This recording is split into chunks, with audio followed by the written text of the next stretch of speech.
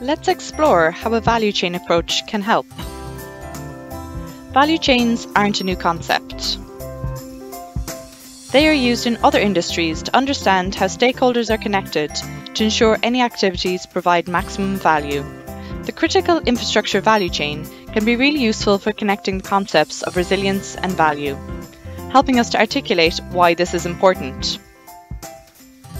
Let's take a typical infrastructure lifecycle where value creation is ultimately delivered to the end users of critical infrastructure.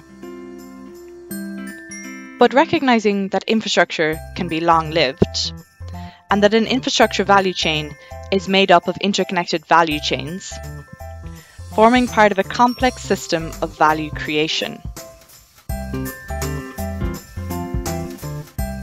A value chain approach helps us to focus. We can create resilience value at every stage of the life cycle, where individual stakeholders can realize the particular value and benefits for themselves. For example, for this designer, value may mean reward, recognition, efficiency, or optimal delivery. However, everyone has a role to play in delivering resilience value along the entire value chain through the decisions they make in their day jobs. Resilience value is the golden thread that links you with others in the value chain. This golden thread helps to make your decisions around resilience not only matter for you, but also for others. If it's understood throughout the value chain, this will ensure that the overall resilience is delivered to the benefits of all.